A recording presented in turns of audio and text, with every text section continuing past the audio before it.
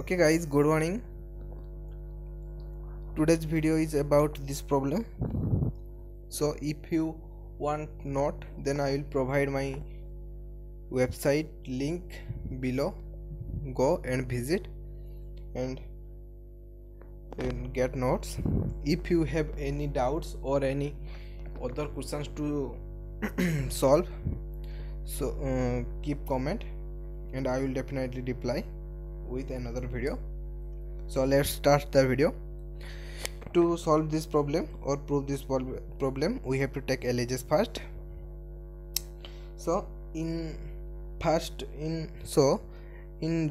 numerator, sin2A plus sin2B is in the form of sinC plus sinD.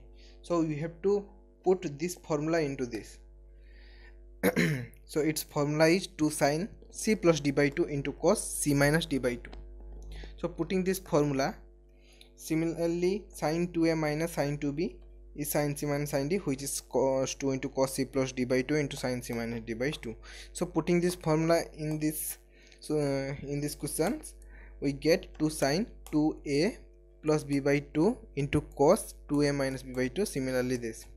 So next step is going to taking common from numerator, taking common 2. So when we take common 2, it cancel out by it cancel out by 2 and is 2. So similarly this happen, and after that one similar case is there, that is 2 and 2. These are also cancelled out, and remaining part is here, that is sin A plus B.